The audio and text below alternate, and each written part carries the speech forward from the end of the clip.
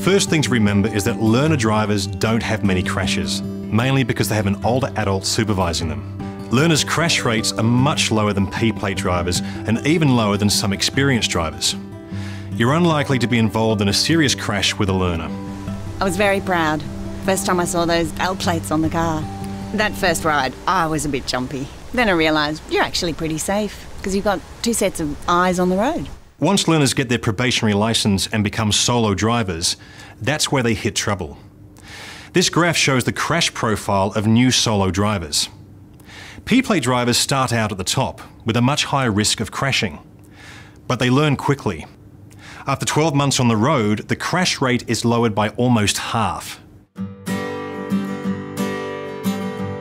P-plate drivers are more likely to be involved in rear-end crashes, crashes while turning right at intersections, crashes where the other driver is turning right, and single vehicle crashes. These crashes are associated with driving too fast or too close, misjudging gaps in traffic, and failing to spot hazards on or near the road. Inexperience is the main reason. New drivers haven't had time to develop the mental abilities they need for safe driving. Well, I reckon immaturity has a lot to do with it. I mean, these P-platers, they're still kids, and when you're young, you take risks. You think you're invincible until something happens. Finally, there are issues that affect all drivers: speeding, fatigue, distraction, not wearing seatbelts, and alcohol and drugs. They're potential killers for everyone, but young drivers are especially at risk. Victoria has a long learner period, at least 2 years if the learner gets their permit at 16. This helps reduce the risk.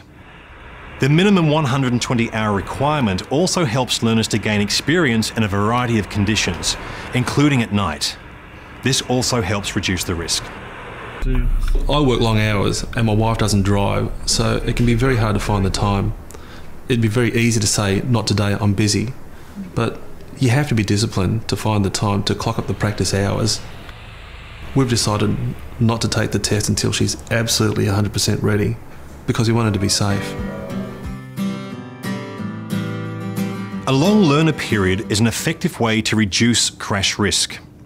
Research shows learners with about 120 hours of driving experience have a crash rate 30% lower than those with about 50 hours of driving experience. That's the reason we keep stressing the importance of getting at least 120 hours. Well, you've got to give them all the experience you can. Once they're on their Ps, they're on their own. Well, we took Tim out in all the conditions we could when he was ready. Wet, dry, daytime, nighttime, country roads, highways, the lot. We even made a couple of special trips to the city. Every bit counts. Research shows that when parents are involved in helping their learner get lots of practice, compared to those who only get lessons, then that's what makes a big difference to their safety. So parents have a key role to play in reducing crash risk. When I was learning, I practiced in lots of different places. I made a few little mistakes, but, you know, it was okay because there was someone else in the car. I guess it's like your mum and dad are a safety net, if that makes sense. Remember these key points. Learner drivers have very few crashes.